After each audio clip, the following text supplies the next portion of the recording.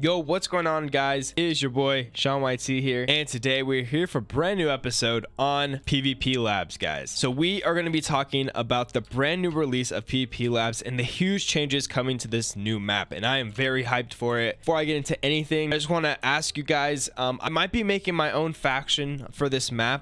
If I do, I will need as many people as possible. The faction limit this map is actually 15 people, so I need 14 of you guys to go ahead and join my faction, and we'll probably make a faction this map if I get 14 other people. There's a lot to get to, so I'm gonna go ahead and be as fast as possible. This next map on PvPLabs is releasing this Friday at 5 p.m. EST. Now listen, guys, they have completely reworked this whole map. Everything is now different. The maps are now 2 weeks, and we're going to be talking about some of the brand new features that are going to be added for this brand new map. So guys, we are here on the forums. I'm just going to be reading off some stuff to you guys, and like I said, just talking about what's going to be changed for this brand new map. We have been working for the past 2 months on map 5 to make sure it is a unique experience. We started off thinking about what we could add that other servers have and that people like. We then came to the realization that without elevating or bringing a whole different outlook on casual factions to the table, that we are no better than our competitors. This is why we have completely rehauled the setup to bring an actual casual experience that anybody can enjoy regarding your faction size or whatever you're playing or whenever you started playing the game mode. So like they said, guys, this is for everyone. This isn't just for competitive faction people. This is for just casual. You want to play factions and you want to have some fun. Here we go with the payouts. So first place is going to be $750. Second place is going to be $250. Third place is going to be $150. PvP top first place, and it is only first place that gets the money, and it is going to be $750. I will be talking more about that just because PvP top is a brand new feature that they added, and they have more information about it down below. So the faction size is going to be 15. I already talked about that. Cannon speed is going to be 3 seconds. Shield duration is going to be 16 hours. 20 chunk buffer. And the economy is going to be cactus, events, fishing, and raiding outpost and sugarcane. Also, to know this, fly will be disabled for the first 30 minutes of the map, alongside tombs disabled until 4 hours into the map. One of the first things that they're actually changing with this server is brand new worlds. Now, I'm not going to read all this right here. I'm just going to go ahead and just like summarize it a little bit. Pretty much there is going to be different worlds where printer will be disabled, printer will be enabled, left shooting will be enabled or disabled, etc. Some of them have better spawner worth value, and some of them have better drop rates. And overall, it really sounds very interesting. These brand new worlds are going to bring a brand new thing to factions, in my opinion, and overall should make the game a lot more fun. Because, you know, let's say that you're just starting the server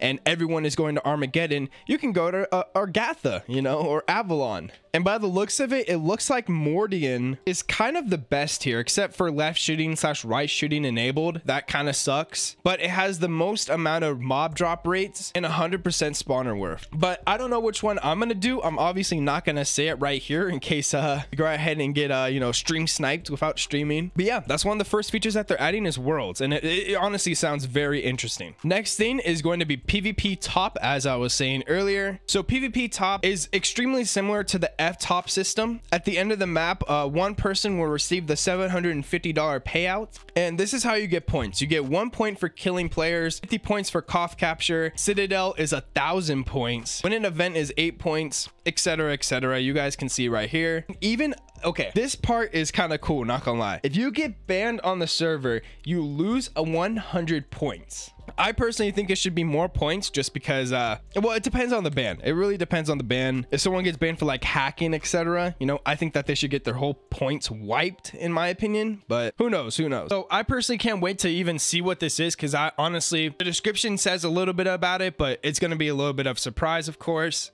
so I can't wait to see that. Harvester hose, everyone knows what that is. You know, I don't really have to go too much into this, but this is brand new. Harvester hose was not a thing last season, so this is going to be very interesting to see. I know damn well I'm going to be making a big sugarcane farm, so like I said, guys, if you want to join my faction, you know, of course you guys can join. Pandora's box. Now, this is a ender chest that spawns randomly in the war zone every 2 hours. Anybody can win this event. It has a 250 durability, and it goes down 1 durability per left and right click. Now, obviously, the last person to hit this thing wins the prize. This is kind kind of like the conquest on Cosmic PvP. Dark Zone. So if you guys played the last couple maps, you guys know that they kind of experimented with the Dark Zone slash end. So now they have added the Dark Zone 100%, and it is going to be buffed by a lot. There's going to be a huge buff of fishing, and there will be an outpost where the capper could receive a selling price of cane for $4 per. I think that the regular selling price is about $1, maybe $2. So that's about double the price. The entire Dark Zone build has been redone and made it so it's no longer a void build you can fall off of. Tarantula Lord. Tarantula Lord is a brand new boss that they are adding that will spawn in the Dark Zone every 6 hours. The rewards, damage, and skills have been completely rehauled to make this boss much harder to defeat, either alone or with your friends. Incubator. Okay, guys, you guys can see. Now this is going to be a vital part of the PvP on Exodus. Obviously, if you guys have played Exodus before, you guys know that pets are very important, and this just makes it way easier to instantly hatch a pet egg. And there is a 60-second cooldown of using this GUI. If you are Lab Plus, you do have 3 slots to use instead of the 1. Crusade changes. Now there's going to be a huge change in Crusades. Crusade boosters and skip gems. These will allow you to either fully skip a Crusade world or gain a boost on the Crusade XP you gain per mob. Now, I personally think that this is going to be a huge update, and I really think it's going to be amazing to finally be able to skip a Crusade world. I hope that I'm able to do that, and you know, that'd just be awesome. There's going to be 2 new Voyage rooms. MOG water bucket. This one is kind of self-explanatory. Everyone gets a water bucket, and you just have to, you know, place it before you die. Ender Pearl Tower. Spawning at the bottom of a massive tower, you will make your way up to top with 64 Ender Pearls. If you cannot do that with the 64 Ender Pearls, then you will be eliminated when the time is up. Those honestly sound very cool. Can't wait to play those. I'm gonna go through these rest of these very fast, guys. Sell one, you guys know what that is. A couple new special items. One of them, this item will apply to your chestplate and give you a 25% chance to negate pet collars upon killing a player. Jordan Bone. This bone, when hitting someone with it, will stop the player being able to place blocks for 7 seconds. Triple mask. Self-explanatory. This item works the same as a multi-mask, and it will allow you to attach 3 masks to your helmet. Now, calendar. This one, you know, it's just really, you go ahead and you can purchase this through the gold shop, and each day throughout the map, you will get a random prize. You just do /calendar GUI, and you just redeem your items. Race duels. You guys know what this is. You just, you're able to now risk your set while you duel people. Arena/PvP changes. Brand new rule rework.